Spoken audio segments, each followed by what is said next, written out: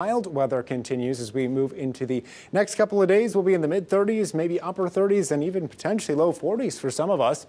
Small chance of precipitation, though most of the area looking dry this week. Unfortunately, not so great for those snow lovers, as we will have some melting taking place and little sunshine this week as well. It's just something to keep in mind. High temperatures across the area, mid-20s in the Northwoods, low 30s across central Wisconsin, about mid-30s here for the southern part of the state. Overall, very comfortable for this time of year. As we take a look at how that's going to change, well, it's really only going to get milder over the next few days. Wausau has expected high temperature, 33 on Tuesday, 35 Wednesday, 36 on Thursday, and even close to 40 here on Friday. That does mean we'll likely see some melting snow. And even with our warmer temperatures, they will still be below freezing, which means we'll likely see some refreeze as well. Make sure you're keeping an eye out for any ice development here over the next couple of days. Still rather mild conditions overnight with that extended cloud cover. You can notice most overnight temperatures also above the average high temperature this time of year. Our coldest 26, which is late tonight into tomorrow morning, would be breaking or be higher than the average high temperature this time of year in the mid-20s.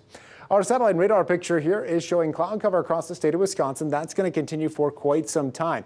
Part of the reason is a weather system here down to our south, and you can see it's mostly rain at this time, but it is trending towards Wisconsin, at least on this western edge. That will potentially clip into the southeastern corner of the state tomorrow, and for that reason, we do have snow potential here on the map showing a dusting or a glaze of ice here across central and southern Wisconsin, though, as we mentioned, a lot of the area looks to remain dry.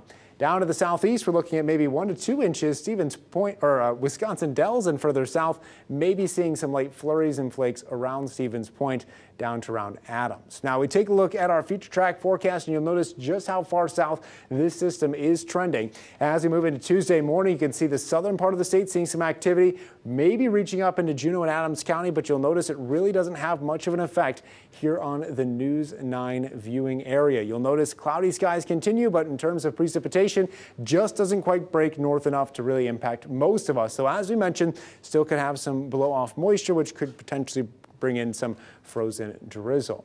Our extended future track shows another small chance of precipitation. This is on Thursday morning, maybe a few spots of freezing rain, which we're keeping our eye on there Thursday afternoon as well, but should be clearing out mainly for the weekend. So overall, pretty dry here across the state. Tonight down to 26, cloudy and quiet, east winds of 5 miles per hour. Our forecast tomorrow 33, east winds around 10. 7-day forecast moving forward, 35 Wednesday. We do have some 40% chances of precipitation Wednesday into Thursday, but overall mainly cloudy skies. Into the weekend, a bit more sunshine starting to appear, but still very comfortable temperatures.